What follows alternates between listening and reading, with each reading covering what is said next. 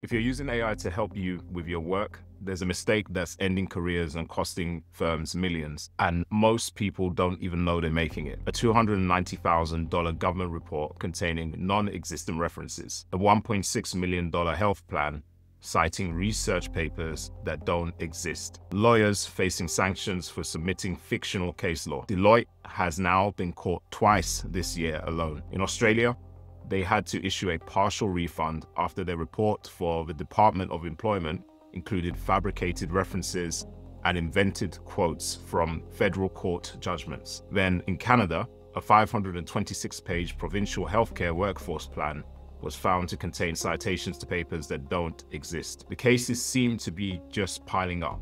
The output emerges from learned statistical patterns rather than verified knowledge. When you combine models that tend to hallucinate with users who overestimate capabilities and then remove verification processes, you get the disasters we've been seeing. AI can accelerate your work dramatically, but verification is the price of that acceleration. Build it into your workflow now before you learn the hard way why it matters.